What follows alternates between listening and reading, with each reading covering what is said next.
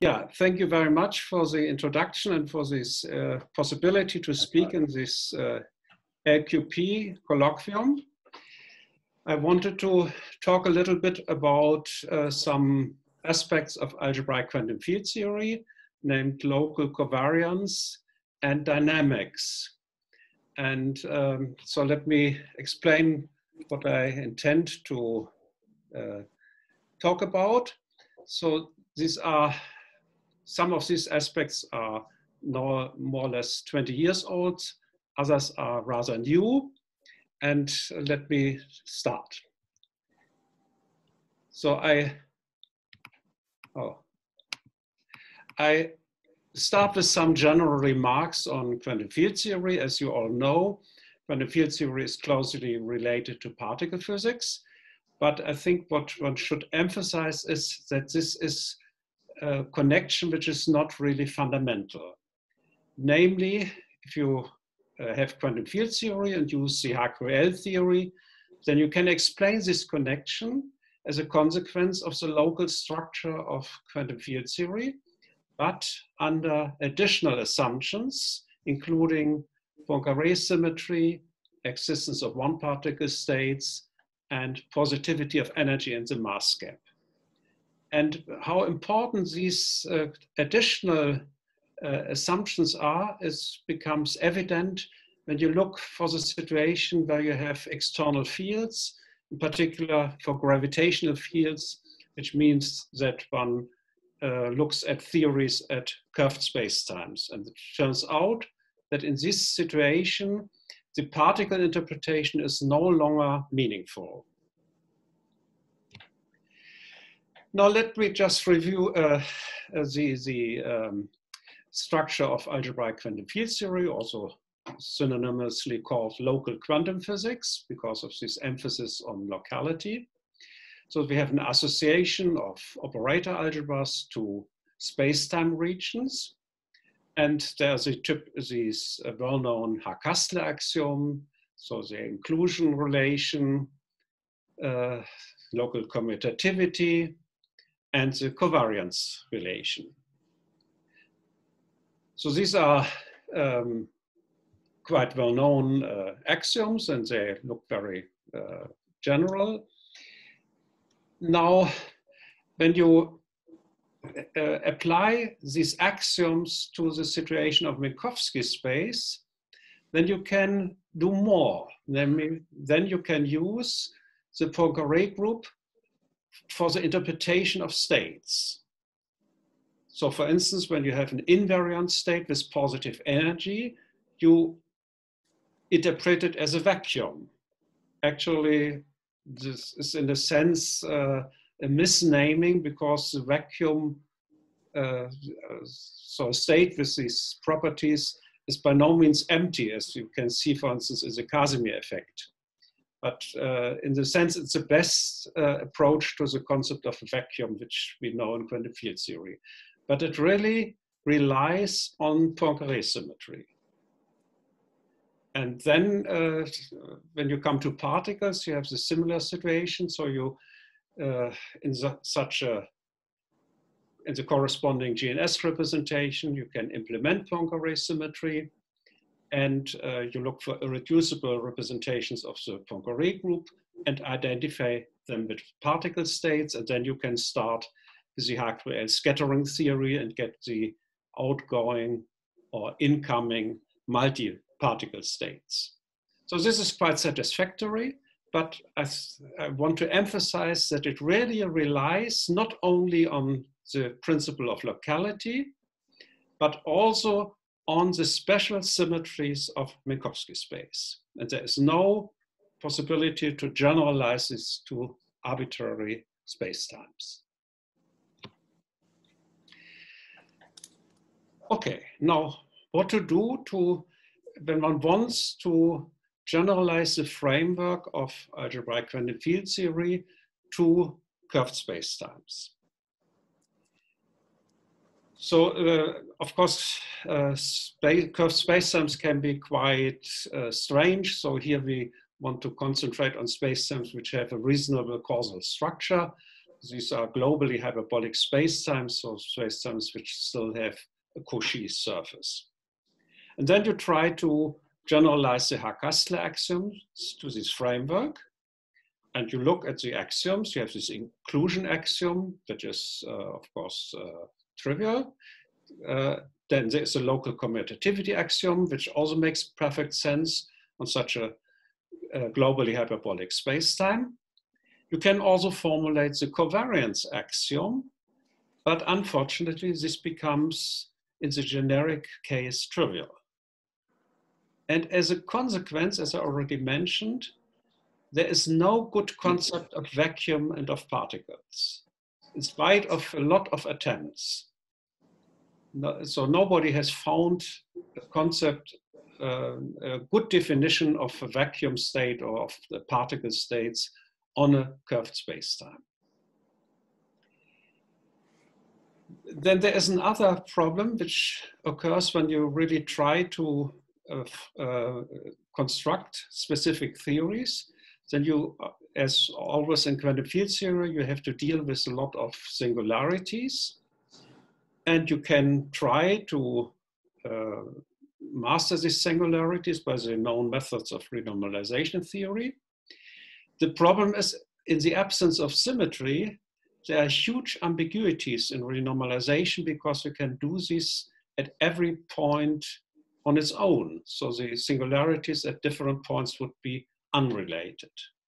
And this was a big obstacle, and it has been solved by a new concept, which was then called locally covariant quantum field theory. And I think the breakthrough was done in a mini workshop in Oberwolfach in the year 2000. And I list here a number of people who contributed to this new concept. First, one should mention in particular Bernard Kay, who had a paper on the Casimir effect much earlier, where the similar ideas were already presented. But the generalization to the general case was done in this meeting in Oberwolfach and the papers which were published afterwards.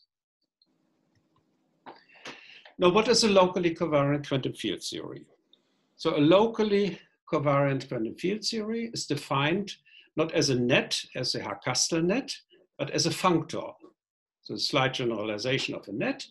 So we have two categories. One is a category of globally hyperbolic spacetimes of a fixed dimension.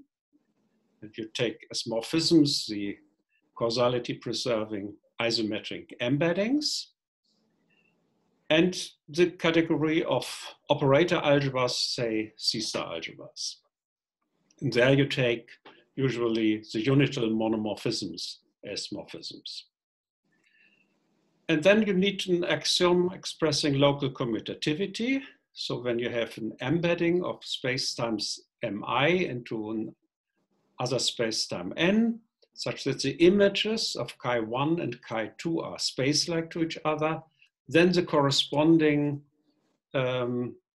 algebras should commute which each other. And this is really a generalization of the Haag-Kastler net, namely when you restrict this category to the globally hyperbolic subregions of a fixed spacetime, you get a Haag-Kastler net satisfying the Haag-Kastler axioms. What is a nice aspect is, in spite of the fact that this is more general, you need less axioms because the covariance and the inclusion follow from the same property, namely from the functoriality, from the properties of the functor. It's just the covariance of the functor, which includes covariance and inclusion. Now this can be used, and this was then possible by combining this with a lot of analysis, micro-local analysis in particular, to show that quantum field theory on curved spacetime can be renormalized. Now, I want to emphasize an additional axiom, which is also important in the Hackastler framework, but which becomes especially important in this framework. This is a time slice axiom. This is an axiom which characterizes the existence of a dynamical law and has a form that you, if you have an embedding of a spacetime M into a spacetime N, such that the image of M contains a Cauchy surface of N, then these monomorphisms of algebras is actually an isomorphism. And this has very nice consequences, namely, you can then look at formal inverses of such an embedding. So this can be formulated in terms of model categories where you have the so-called weak equivalences, which have formal inverses. And on the level of the algebras, these formal inverses really become inverses because you have isomorphisms, and you can form closed paths of weak equivalences, and they then induce automorphisms which describe intermediate changes of the metric. So you can find an automorphism of the theory which depends on a change of the metric. And when you look at the infinitesimal action of changing the metric, you get the action of the energy momentum tensor in the sense of derivations. And because the whole framework is general covariant, you find that this energy momentum tensor is covariantly conserved. So in spite of the fact that no action was used, it's just from the geometric setup that you can derive these properties. Okay, but there is an important open problem here, namely, these are general properties of quantum field theory, but they don't characterize a given model. So how can we describe a specific model in this framework? Now let's first have a look at standard method of canonical quantization. So we start from Lagrangian of classical field theory, of a scalar field for simplicity. And we take as the space of smooth field configurations just the C-infinity functions. Then the Lagrangian is a density valued functional on the jet space of the field, and it has typically the form written there that we have the metric, the inverse metric on the derivative of the field minus some potential which depends on the field times the density d mu g, which is the density from coming from the space-time metric g. Then we make ordinary canonical quantization, so we foliate our manifolds by Cauchy surfaces, and we do it in such a way that the metric can be written in this simple form where the time dt squared and the space part are completely separated. This is always possible. So we have the metric G is the scale factor a squared dt squared minus some Riemannian metric on the Cauchy surface sigma. Now we write the Lagrangian density as a density on sigma times dt. And we have the normal derivative, which is proportional to the time derivative of the field. We have the canonical momentum, which is the derivative with respect to the normal derivative of phi. And this is just the time derivative of phi times the density induced by the metric on sigma. And then one requires canonical commutation relations, commutator phi with pi at equal times is just the Dirac measure at the point x times I. Now, what I think should be remarked here is that this algebraic structure is really independent of the metric on sigma.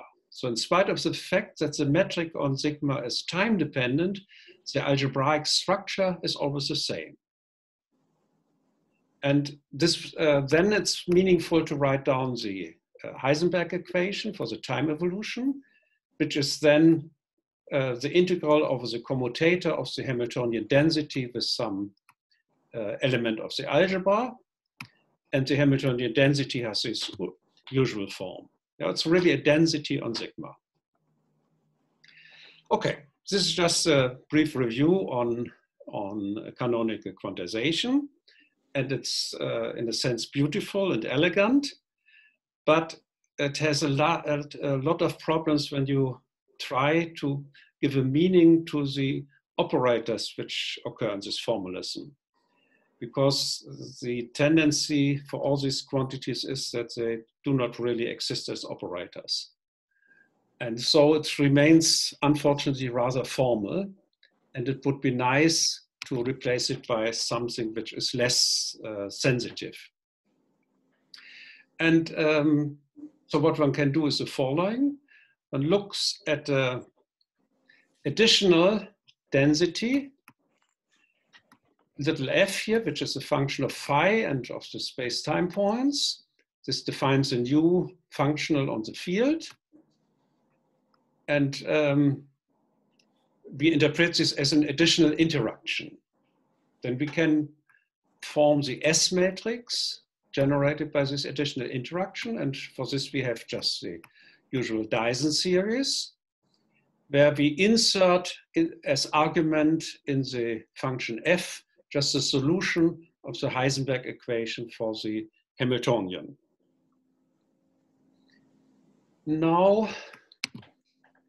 we can find causal factorization. What does it mean? We can split our interaction at some intermediate time t. So we have an interaction before the time t and after the time t. And then this S matrix also splits into a factor of 2.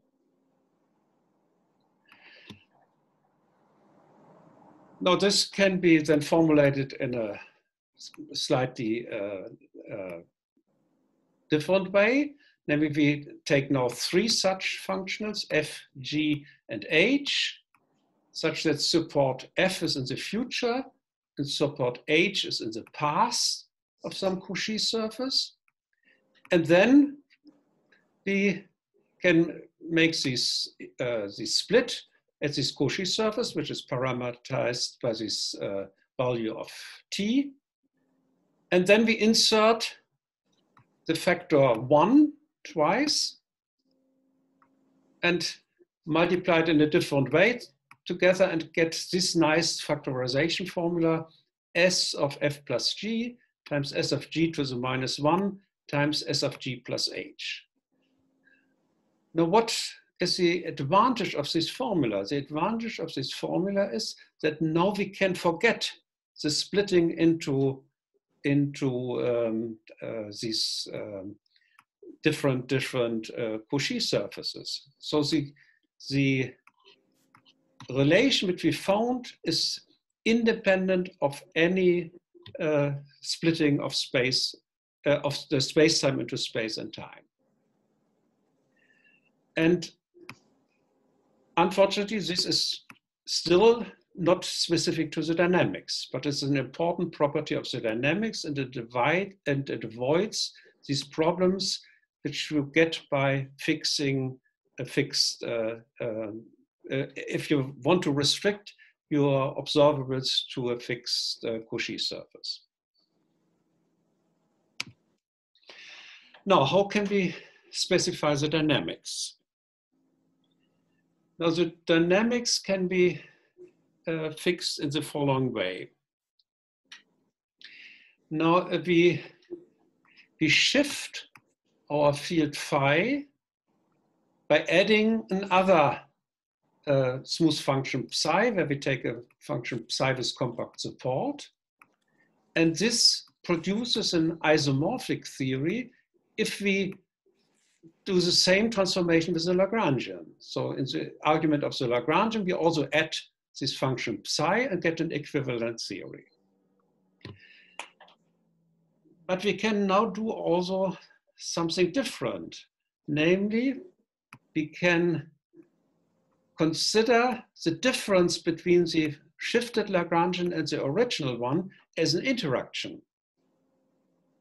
And we then use the formula for interactions, namely the formula to get the interacting theory is you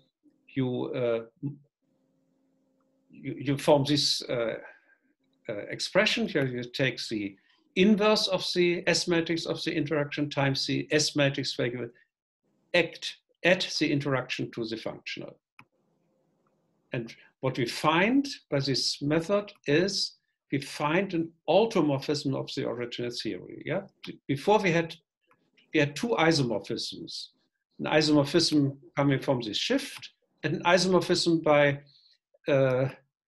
using this interaction. But together we get an automorphism of the original theory. Moreover, when we look at the situation where the support of psi is in the future, and the support of f is in the past of some Cauchy surface, then then you can use this factorization rule. So in this formula, you can just write this as a product of the interaction times the functional itself. So what you, and the functional is, if the functional has a different support from the support of psi, then this field, the functional does not feel this translation by psi. So in this situation, you find that alpha of S of f is equal to S of f. So the automorphism acts trivial on such functionals. But when we have the time slice axiom, this means that actually alpha itself is trivial, is an identity. So we found by these arguments an identity within our algebra. Now let's look at a special situation, namely take for your functional capital F the shift, the difference delta L of psi prime for another function psi prime. And then you use the relation we found before, and I multiply from the left with S of delta L of psi. So I get this for the left-hand side, and on the right-hand side, you get this combination. Let me, this sum of these two terms. And if you use the fact that the delta L of psi is the difference of these two terms, you get that this is just delta L of the sum of psi and psi prime. So you see that we have a group relation. So the additive group of these test functions is mapped into a product of the corresponding S matrix. In particular, we can look at a one-parameter group, where we multiply psi by some real number lambda. And this is a one-parameter group, and the generator is nothing else than the field equation, the derivative of the action in the direction of this test function psi. So provided the equation of motion holds, we have that the S matrix of this expression is equal to 1. This was the reason for Detlev Buchholz and myself to make the proposal that one, instead of using canonical quantization, one should define the quantum theory by these two axioms. Namely, we have a Lagrangian L, we have unitaries S of f for all compactly supported local functionals of phi. We set S of 0 equal 1. And then the unitaries are supposed to fulfill two relations. One relation is this causal factorization, which I mentioned before, which is, was used in perturbation theory since long. And the other is this relation which really involves the Lagrangian of the theory. Now, when you use these axioms and assume in addition that these S matrices are in some sense differentiable, then you can derive the perturbative framework of quantum field theory. Actually, this first relation is just the relation from which the renormalization method of Epstein and Glaser starts. And the second relation is, turns out to be equivalent to the Schwinger-Dyson equation. And actually in perturbation theory, both relations hold.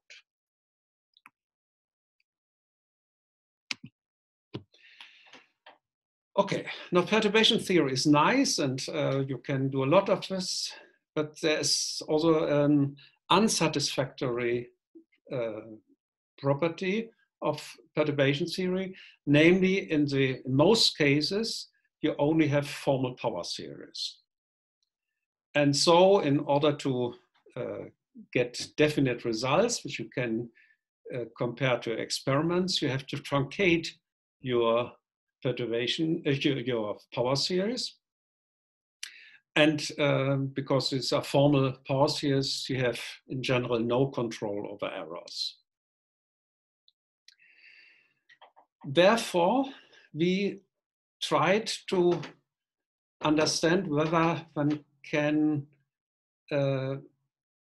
instead look at the C-star algebra generated by the S matrix, because these are unitary elements of some algebra. So they fulfill some relations, which are also formulated completely in terms of unitaries. So there is a unique C-star algebra defined by these relations. And the question is this useful? Now, the first thing one observes is that because of this algebraic relation, maybe I show it again here, you have this relation.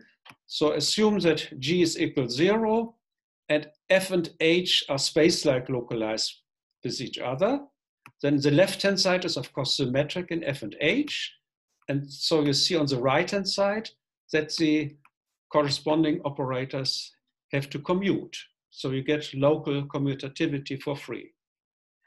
And covariance is also obvious because these relations are covariant. So you get the Haar-Kastler net for any given Lagrangian. But there is more structure. Namely, what you can find is the following. When you restrict yourself to the free Lagrangian, up to now this was any Lagrangian of the form I mentioned before. But now let's take the free Lagrangian, which means that your potential is a quadratic expression in phi. And look at functionals capital F, which are linear in the field plus some constant. Then you can already compute the product just from these axioms. Namely, what you find is the following. You take two such S matrices and you get the S matrix of the sum of these two densities F and G. plus these constants, plus an additional constant, which is formed in terms of the advanced propagator for the equation of motion of the Lagrangian. And you can easily reformulate this relation in such a way that this gives the Weil relation. So what you get is that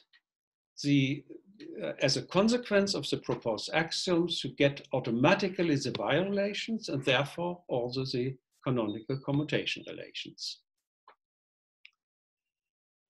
And even you get it in Weil form. So this is much nicer than in the canonical quantization, where you have operator value distributions, and when you smear them, you have unbounded operators, so you have to worry about domains and things like this. Here you directly have the Weil operators directly. Moreover, the Weil algebra satisfies the time slice axiom. And we also have a well understood family of states. Of course, we have sister algebra, so we always know that there are many states, sufficiently many, but in general, we do not know much about the behavior of the states. But here for the Weil algebra, we understand the state space very well. In particular, we have also quasi-free or Gaussian states, which can be used for all kinds of purposes. The question is then, can one extend the induced representation to the full algebra? And actually, this is now the existence problem of constructive quantum field theory. So it's no longer the question whether the theory exists. In the sense of these nets of sister algebra, the theory always exists. The question is, what are the properties of the representation? And the usual construction requires that the full algebra is represented on the space where the field itself is represented. And in this framework, it would mean that you have the representation of the Weil algebra, and in the same representation, you can find also the other S matrices. Okay, now there comes some bad news, namely the extension is unfortunately, provided it exists, it is not unique in general. And actually one had to be aware of this just from our knowledge of perturbation theory, namely we know that there is some renormalization freedom in perturbation theory. So in addition to the Lagrangian, we have to fix certain renormalization constants, and they correspond to different theories. And here we see this in this phenomenon that the extension is not unique. This can be completely clarified in a simple situation, namely when you restrict yourself to quadratic functionals. This can be analyzed in a Fock representation, usual Fock representation of the vacuum. And there you see, you can find these S matrices for quadratic functionals, but they are not unique. You can modify them by multiplying them with a phase, provided this phase does not disturb the relations which were required before. And I wrote this crucial relation here, that this phase must satisfy this factorization relation. But now with the restriction that this holds, provided the intersection of the supports of these two functionals is empty. This is in a recent paper by Detlev Buchholz and myself. So this is the fact of life. And in particular, what is a problem? The time slice axiom does not hold on our full algebra. It holds on the Weyl algebra, on the subalgebra, but it does not hold on the full algebra because of this freedom. Okay. Now let's come to an application of this framework, which is rather recent. Actually, this is work in progress with Romeo Brunetti, Dütsch and Kasia Rejzner. And it's related to the problem of deriving Noether's theorem in the framework of quantum field theory. Now, as we all know, that symmetries and conservation laws are intimately connected by Noether's theorem. And in quantum field theory, this connection is a little bit weaker. There can be anomalies. And the question is, can one understand this connection also in this C-star algebraic setting? Now, one can try to formulate this in terms of representation within path integrals, but usually it's very difficult to make this rigorous. Here one turns out that it's better to enrich this formalism of locally covariant quantum field theories by admitting additional arrows. And formulated here for a scalar field, and it's useful to have a field with several components. So we take a slightly richer category, which are called dynamical category.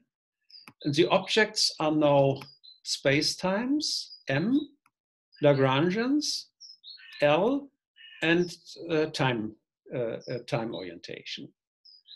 So if you compare this with this locally covariant framework, we had the metric, which is already also present here in the Lagrangian. But here we take the full dynamics, not just the dynamics induced only by the metric. So, these dynamical spacetimes have a little bit more structure. The time orientation we need in anyhow. This was also important in the locally covariant framework.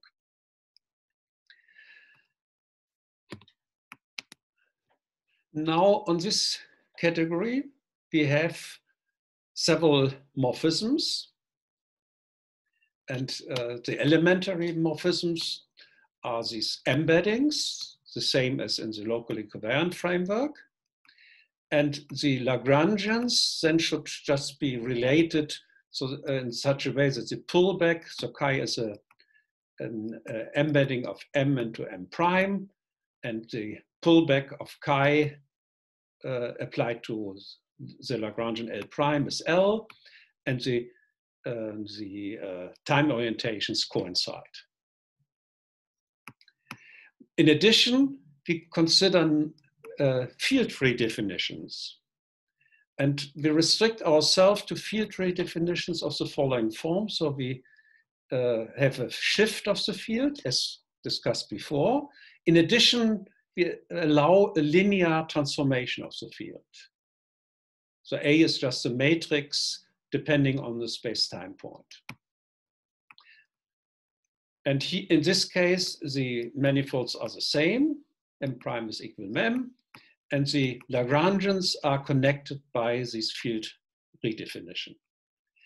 In the literature, you find field redefinitions of a more general form. But this is problematic because then the Lagrangian changes its form. It's no longer of this simple form mentioned at the beginning. And this creates other problems which are not under control. So here we restrict ourselves to affine field redefinitions. Actually, one has to be careful in addition that the metric term is not too much distorted by this, because then you get problems. So this was analyzed in the paper with Detlev Buchholz. And then we consider additional arrows coming from interaction. So we look at a Lagrangian which differs by an interaction. And we can consider two different cases. One is that the interaction happens in the future. So the support of V is past compact, or it happens essentially in the past. So this is support V is future compact. And both cases we associate with these interactions certain arrows. And then, as before, we consider our quantum field theory as a functor between the category of dynamical spacetimes into the category of C-star algebras. And the C-star algebra is, again, as before, the C-star algebra generated by the S matrices S of F and by the relation causal factorization and dynamics.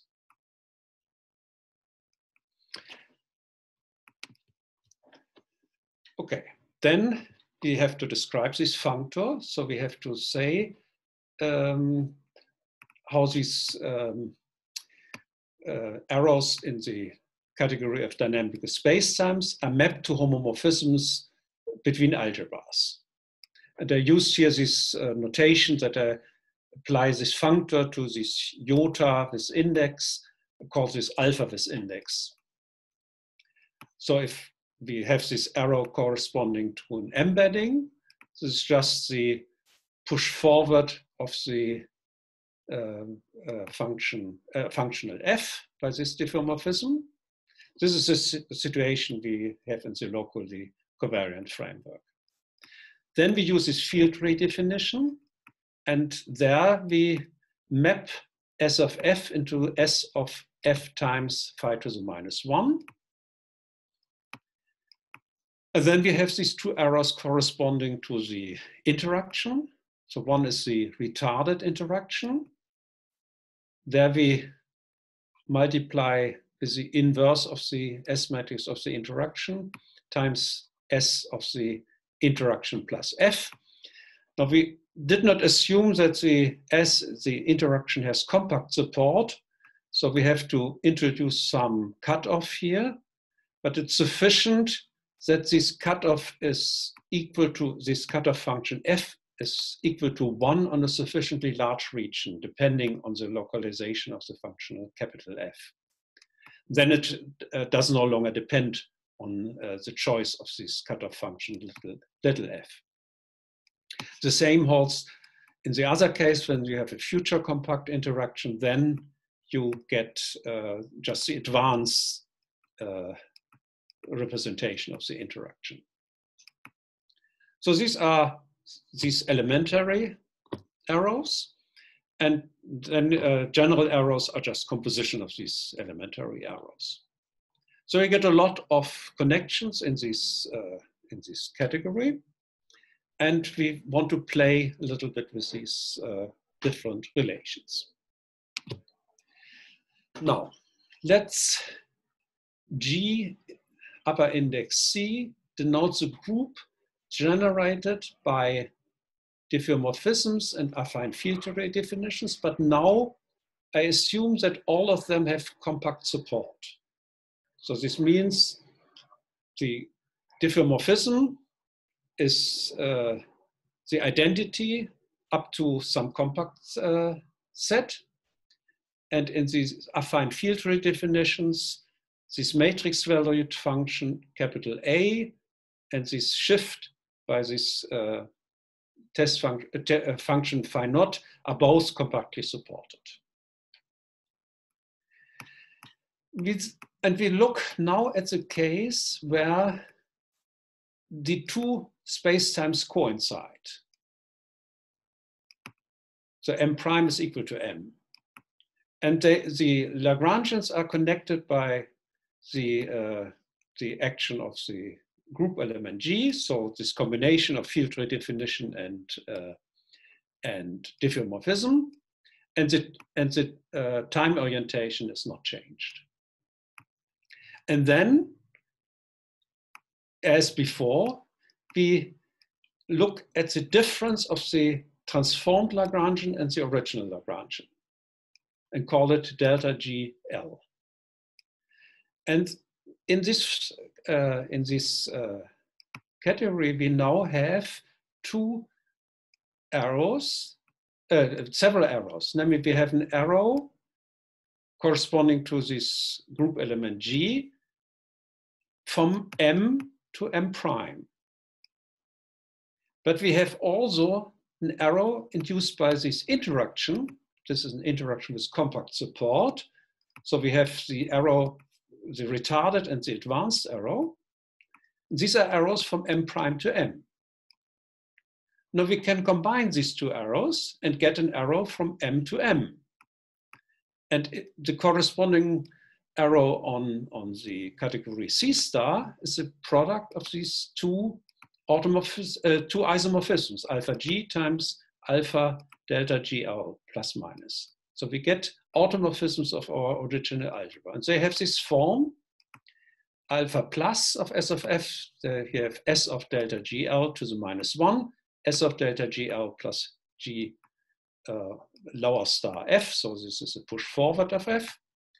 And in the advanced case, we just put this interaction on the other side. Okay, now we look again at the situation where the support of this transformation G and the support of this functional capital F are separated by a Cauchy surface. Then we can apply the causal factorization and conclude that S of F is equal to S of G, S of delta G, no, I'm sorry. Then we conclude that alpha plus of S of F is equal to S of F. So the alpha plus minus is then the identity. Now, if F is a linear functional of the field, we can use the fact that the time slice axiom holds on the Weil algebra. So in this case, we know that these automorphisms alpha plus minus are equal to the identity. So in the Weil algebra, these automorphisms are the identity. And in case we can have this as an identity, this is just the uniform, the unitary version of the so-called masterword identity, which was proposed in perturbation theory and analyzed by Dütsch and collaborators some years ago. And there it was found that this masterword identity does not always hold. So sometimes the general form is the so-called anomalous masterword identity. And in this C-star framework just means that the anomalous masterword identity corresponds to this formula in the situation where this automorphism is not the identity.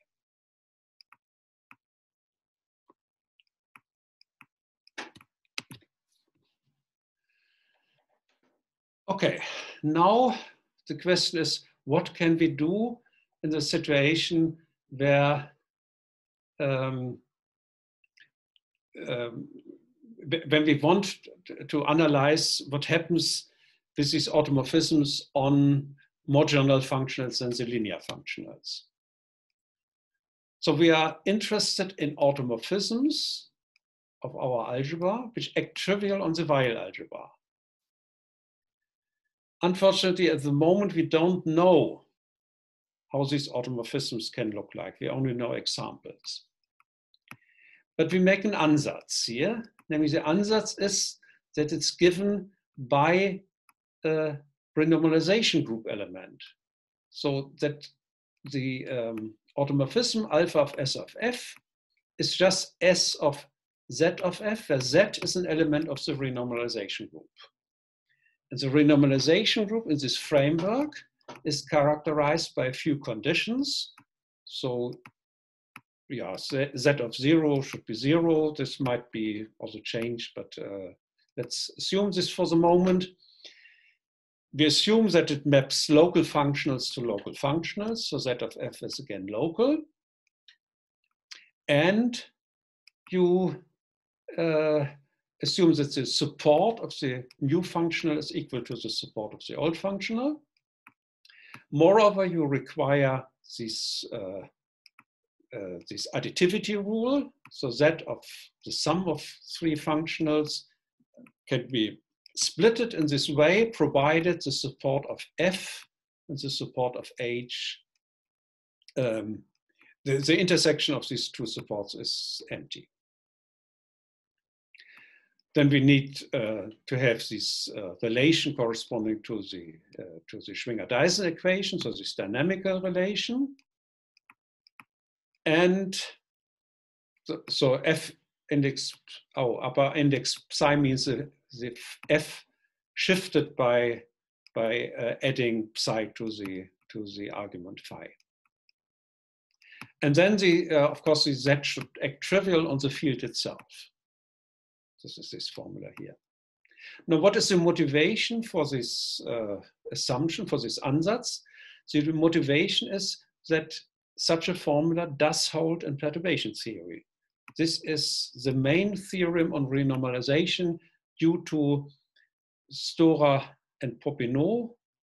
I used to say an unpublished paper by Storer and Popinot. This is no longer true because posthum it was published. And the dots here are certain improvements of this theorem done by several people, including Gudrun Pinter, Stefan Hollands, Michael Dütsch, and Romeo Brunetti, and myself. It's not clear at the moment whether you can find an argument why this formula holds beyond perturbation theory. So this would be very nice, but at the moment this is just an ansatz. But in perturbation theory it holds, so this is a strong motivation. Now we want to apply this to Noether's theorem. So let G denote the group generated by diffeomorphisms and affine field redefinitions without support restrictions. And this group G contains a subgroup which leaves the Lagrangian invariant. Now I'll take an element G in this group which leaves the Lagrangian invariant, so which is in the usual sense a symmetry of the theory, and an element H of this group with compact support, which is in general not a symmetry of the Lagrangian. But we choose it in such a way that the two actions coincide on, at points x. If x is in the support of f or in a slightly larger region, which is just the intersection of the future and the past of the support of f.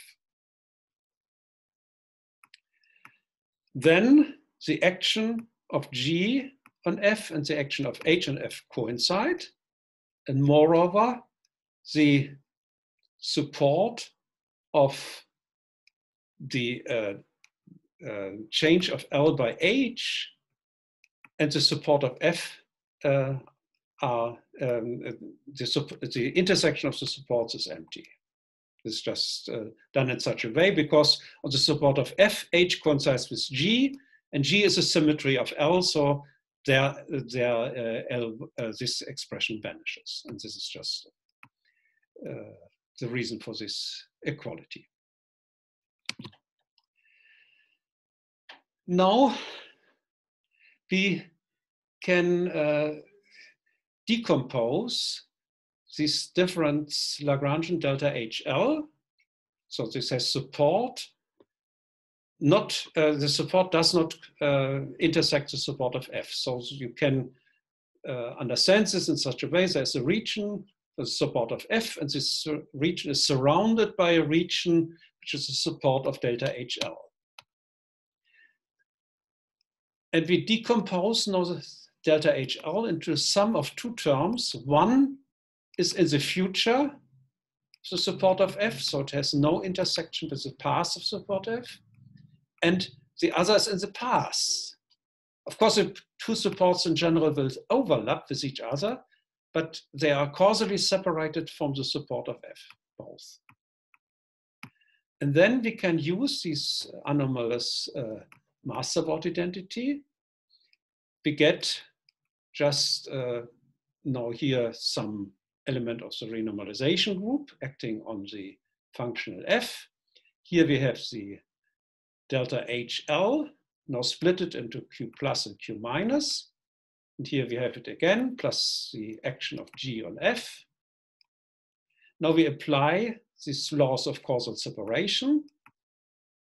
So we can apply this to the second factor, which gives these three terms. The first two terms cancel. And the last term can again be splitted because of this causal factorization to a product of two terms. So we get this formula. So what we see is that the automorphism induced by this action of G on F is implemented by a unitary, but if ZG is not the identity, it's not, it's just an additional transformation. So in case ZG is the identity, this is just means that the automorphism S of F goes into S of G star F is implemented by a unitary. So this unitary is in a sense the exponentiated charge operator. So we find that the charge operator exists, the local charge operator exists, implementing the automorphism, provided this renormalization group element is equal to the identity. So this is just the Noether theorem, and the question of anomalies is just the question whether by some other choice of the S matrix, by acting with some other renormalization group element on the S matrix, you can remove this renormalization group element ZG. So this amounts to some co-cycle relation on the renormalization group, and the question whether a certain co-cycle is trivial or not. So this is just the same structure you find in perturbation theory, but now in the C-star algebraic framework. Okay, so that's what I wanted to tell. So the last points, as you have seen, are not really ready, so there's still work in progress. But I think one can say that one can use concepts of algebraic quantum field theories, combine them with ideas from category theory, and this solves some long-standing problems of quantum field theory. There is a new aspect of the problem of existence of quantum field theory. Namely, it's no longer the existence of something which has to be constructed, but it's the question whether the thing we already have constructed have certain properties or not. Then there's this new aspect on symmetries of renormalization. So if we have some possibility to analyze renormalization in this framework of C-star algebras. But of course, this requires more work. Then there are some open problems. So the formalism is still restricted to a scalar field. And so it's not, I think it should be possible to generalize it to Fermi fields, but this has not yet been done. The generalization to gauge theories is a little bit more tricky. So there was some work on the QD case, but in the general case, it's not so clear what to do. Actually, this structure is more or less understood, or maybe say well understood, in perturbation theory by the BV-BRST formalism, but it's at the moment not clear how a good C-star algebraic formulation of this framework looks like. Yeah, thank you very much for your attention.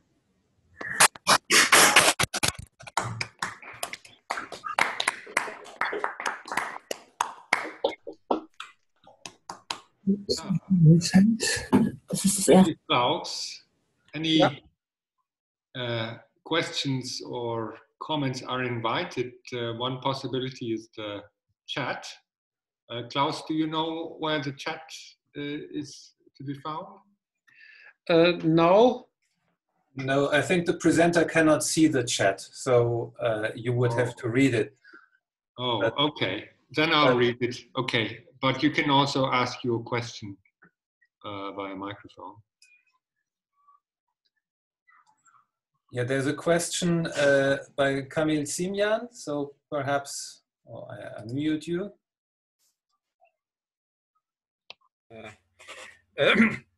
Thank you. Are you hearing me? Yes. So my question is, we know that in flat space, the particle concept have a sense and in curved space doesn't. I have a question. What is known at this time to the how limits from the curved space to flat space is, how to say, if we try to take, if we know anything about taking a limit from curved space to flat space and why particles appears in this limit case, in the limit procedure at the case. Okay, that is my question. Thank you. Yeah, I'm not aware of any systematic investigation of this. So of course, when you have a free theory, then you can look at a, say, at a quasi-free state. And there you, of course, have a structure of a Fock space. And if you choose this, your quasi-free state in a nice way, which is in some sense near to the vacuum state on Minkowski space, then you can look at the excitation of this state and interpret them as approximate particles. But I'm not aware of any systematic investigation of this. So this would certainly be worthwhile to do this, but I'm not aware that anybody has done this. Thank you. That was the answer to my question.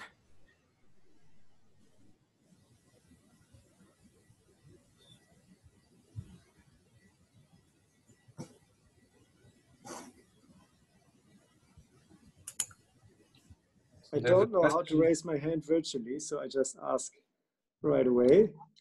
So can you hear me, Klaus? Yes, I hear you. Ah, perfect, thanks.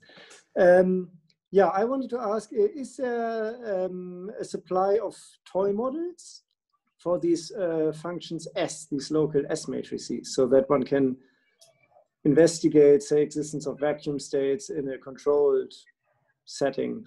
Or is it automatically very complicated? So, of course, in theories which are have less ultraviolet divergences, you can do something. For instance, what we did was we constructed the Sine-Gordon model on this level. So there you can construct these S matrices, they fulfill all these relations. And unfortunately, we were not yet able to construct the vacuum state, which of course is expected to exist, but we have no proof of this. I see. But there are a lot of states, so this is not a problem. They're nice states, but it's not clear that how to construct the vacuum state itself. How, if I can just quickly follow up, how do you think about these nets of C-star algebras? Say, maybe they don't have a vacuum state. So how close would that still be to a field theory, a quantum field theory in your view? Yeah, so we have models where you don't have a vacuum state. So this is not, I think this is just a property of the theory. The standard example is the massless field in 2 dimensions, which does not have a vacuum state. which nevertheless exists, has nice states, and we actually, this is a representation we use to construct the Sine-Gordon model. But it's in a sense an infra-vacuum, yeah? So you have states which are near to the vacuum, but not exactly equal to the vacuum. So these states might exist. That's, and these infra-vacuum states are also useful in other circumstances. For instance, in pre-electrodynamics, where you have a vacuum state, but sometimes these infra-vacuum states are better behaved. Yeah. Okay, thanks. So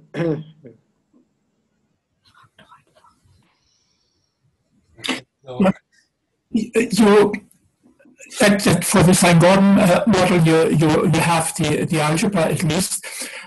What about the two-dimensional scalar fields with polynomial interactions? Polynomial interaction. Yeah, there's a situation is unfortunately not completely clarified. There is old work by Wierzyński to construct these S matrices. Actually, this was the subject of his PhD thesis under the advice of Klaus Hepp. So this was a question which was already analyzed at that time. But this model is not under complete control in this respect. Thank you. Yeah, so Sine-Gordon is better behaved because there's a perturbation series is convergent.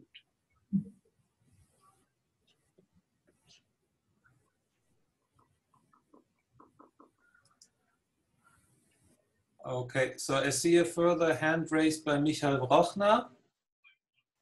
Well, thanks. First of all, thank you for sharing this exciting new results. I feel like I'm obliged to ask the obvious question that relates to point 2 of your outlook. Is there a sort of list of axioms that we can demand for the states that are kind of good? Can we characterize them somehow? Does it give some new perspective on the constructive problem? So I think what is most natural, in my opinion, is just to start from the vacuum representation of the Weil algebra and ask in this representation whether these S matrices exist for these other functionals. Because then you already can construct the local nets in the vacuum representation of the free theory, the local nets of the interacting theory, just by this formalism of this Bogoliubov form of the interacting fields. This does not solve the question whether the interacting theory possesses a vacuum representation, but it would already give the local von Neumann algebras of these theories. And this is, I think, already, I think this is in principle enough, because these, you have then a lot of fields, and it's a more matter whether the model has certain properties. Yeah, so you cannot know it before you constructed a model, whether it has a vacuum, whether it has particle structure, and so on. So this is something you have to find out when you analyze the theory. So I would say, if you are able to construct the corresponding functionals in the vacuum representation of the Weil algebra, then you already have constructed the model. Thank you.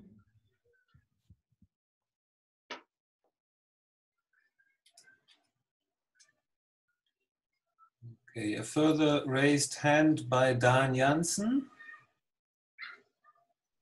Yes, hello.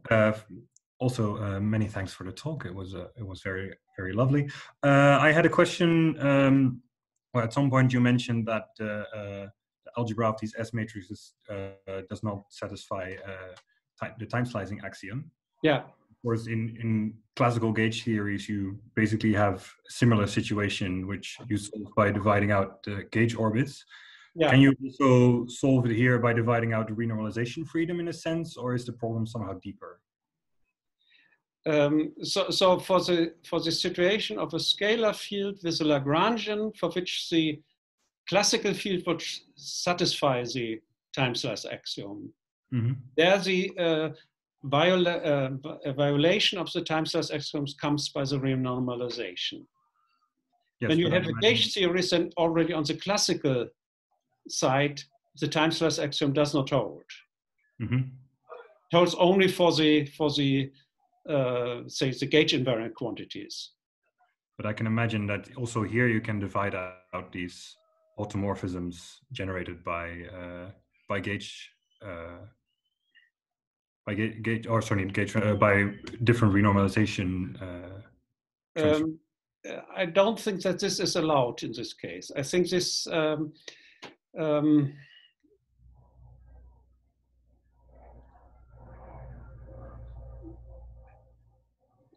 I think because this renormalization freedom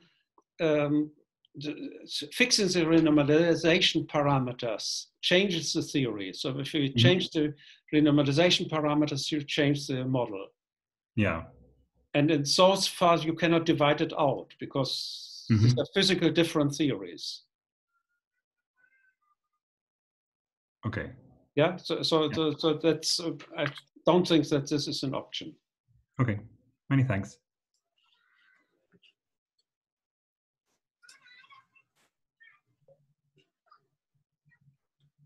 Okay, I see a further raised hand by Denjo O'Connor. Yes, thank you for a nice talk. I'm wondering about the renormalization more generally. Sometimes theories are not renormalizable perturbatively, but are renormalizable non-perturbatively. Mm-hmm. Is there an additional insight into that? And the second part is, in 4 dimensions, I don't know of any renormalizable non-trivial field theory. The 5-4 theories presumably doesn't exist non-perturbatively. So what can you say on these issues? Just yeah, I'm afraid I cannot say much about this because that's certainly something one does not know precisely. Yeah,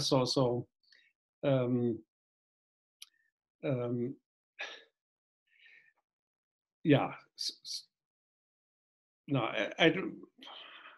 I think I cannot really answer this. I think these are very interesting and questions one should better understand, but I'm very far from giving an answer. okay, thank you. That's all for.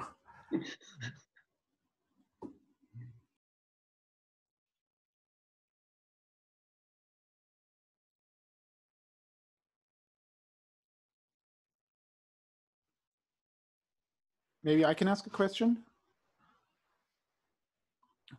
Hello. Hello. So the Lagrangian entered your formalism.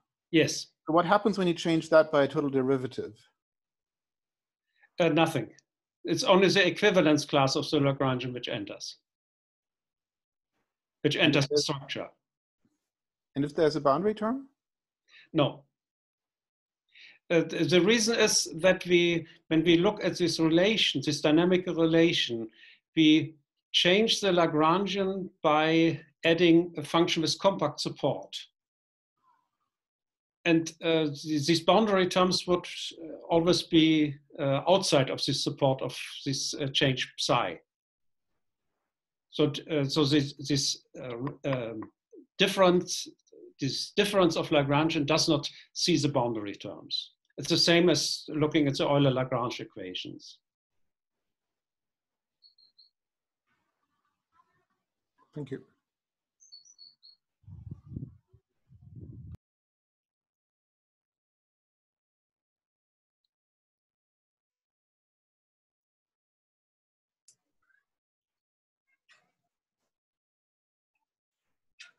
Okay, any further questions?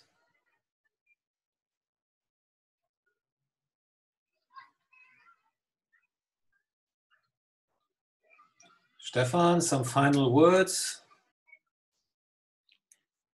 Yeah, you could give the final words. Well, I can give them. Well, thanks to Klaus again for this first for this for getting us started here. It was a nice presentation. We'll continue this, obviously. The idea was to have one such colloquium every 6 months or so, and we'll keep you posted about any new colloquia coming up in the series. Thanks again, Klaus, for being here. Yeah, thanks for the attention.